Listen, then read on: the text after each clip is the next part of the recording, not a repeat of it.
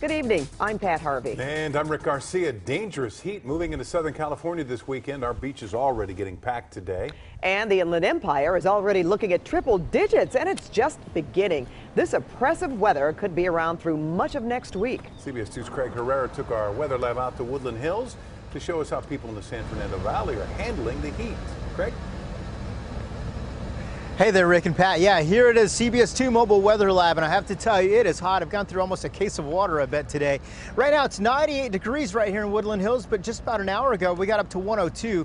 Bone dry, 17% relative humidity, and not much of a wind at all. 9 coming in out of the north, less than 1 mile per hour. Just off to the behind me here, there's a park.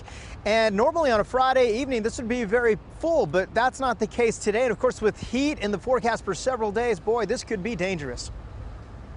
When the temperature goes above 95 degrees in Woodland Hills, it's time to take the Frisbee game under the trees. Because it's too hot and I want to be cool. Fresh squeezed lemonade or an ice cream sundae would hit the spot right about now. Warner Park is mostly empty, but one woman is running around it. Does the heat bother you at all? 3-4 days of it? No. What's got you motivated? I need to get in shape. Construction workers in downtown LA were covered head to toe, and U.S. postal carriers in shorts.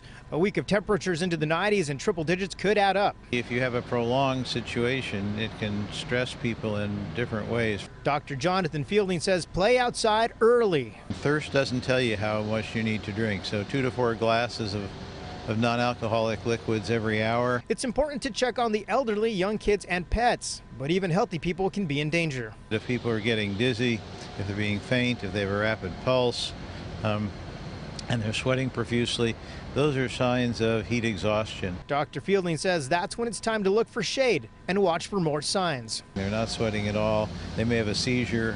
If their temperature is over 104, that's a medical emergency. That's when you call 911. And out on the road this Father's Day weekend, Caltrans says it's time to really be alert. And Caltrans wants to remind us to bring snacks, water, and medication just in case you have any delays while on the road. All of this heat can make people tired and drowsy, especially behind the wheel. And make sure your AC is working, and consider making stops every 2 to 3 hours to let your engine cool. All right, you're looking live now at that sunshine. So hot. Air quality expected to be unhealthful or very unhealthful, so people with upper respiratory problems should really take it easy out there. And Rick and Pat, this is just first or second day of all of this heat, and with more of it in the forecast, boy, this could be a very long week.